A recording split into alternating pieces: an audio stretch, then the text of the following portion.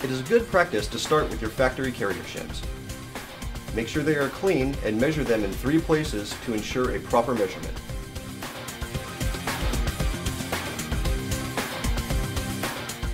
You can add some gear oil to the outsides of the shims to help drive them in easier.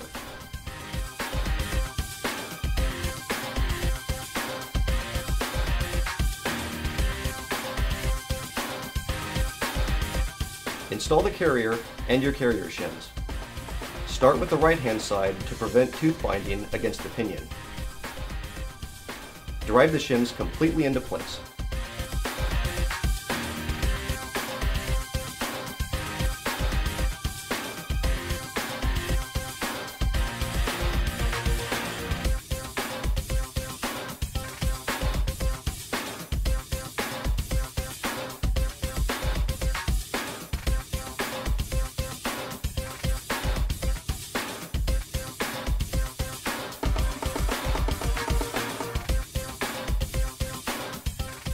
Once fully seated, install and tighten down the carrier caps.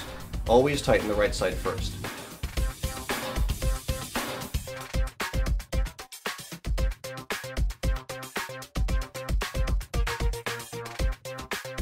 With the carrier assembly installed, attach a dial indicator with the plunger at a 90-degree angle from the face of the ring gear teeth. Gently rock the carrier back and forth to measure your backlash.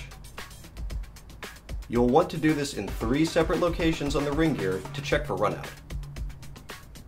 If the backlash is too tight, move the carrier away from the pinion by adjusting the carrier shims.